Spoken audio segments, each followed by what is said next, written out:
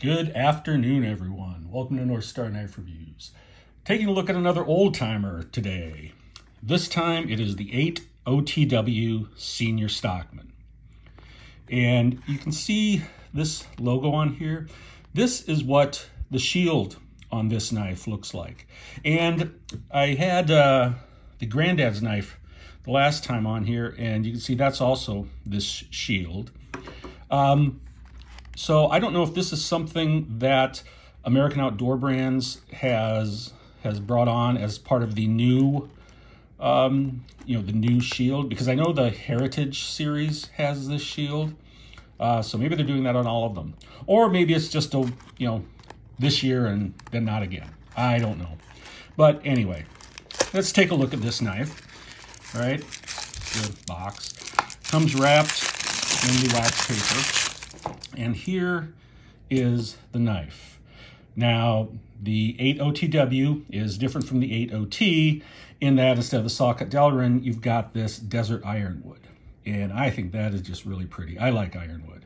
Now, the back side is not as nice. They really wish they'd match these up a bit better. You can see there's quite a difference there. So really like the front. The back, I mean, it's not bad, but it's not the way ironwood should look to me. So that is a complaint. Maybe my only real complaint about this, because it is put together really well. Just a little bit of a ridge here I can feel, but otherwise very smooth. Even the pivot pin, which normally on the old timers protrudes and is a little proud. And there you can see it's got that newer or different shield. All right. Now, as I've said before, I have a soft spot for the old timers, especially for the 8 OT Stockman, because that's what I remember my dad carrying. And, this is that same knife, only in the ironwood. See, you've got the brass liners, stainless steel back spring, nickel silver bolsters, and then the standard Stockman blades. The main clip point with the long pull. You have the spay blade. And personally, this is the size spay blade I like.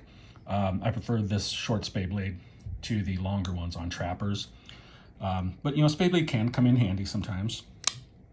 And then the sheep's foot blade, which can be very useful. And as I say, I'm a big fan of Stockman. Part of that is probably just because my dad carried it, but I think they're a really functional knife too, if you're looking to carry a traditional. And I really like the size of this one. It's good size. I believe they do make one larger. I think it might be called the Lumberjack, but don't quote me on that. But, this is a decent size, good use.